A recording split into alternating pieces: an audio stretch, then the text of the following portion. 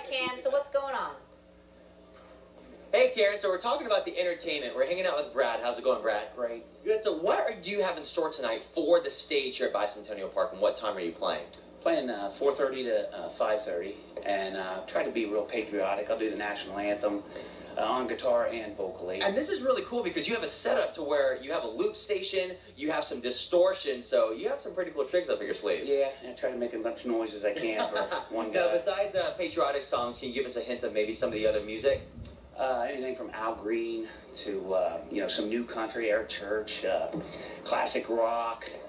I try to cover everything as much as I can. And if people want to kind of get your music and find out more information, where can they go? BradMooreAcoustic.com. All right. Well, Brad Moore, ladies and gentlemen, we're going to have him play, and this is just a taste of what you can listen to today.